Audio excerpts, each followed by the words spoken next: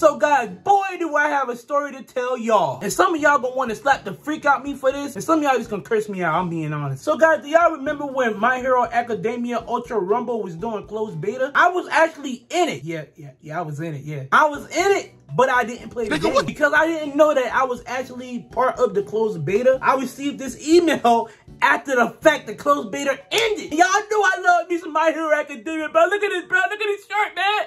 Y'all know I love My Hero. And when I saw that I missed that opportunity, bro, I went straight to tell my mama, bro. She was like, how you do that? And my answer was, Mama, I don't know. Like, this right here was an opportunity, bro. This was an opportunity to play one of the biggest games that coming out early, man. This is how big this fumble was, y'all. Look at this. Look at that. Look at them glasses.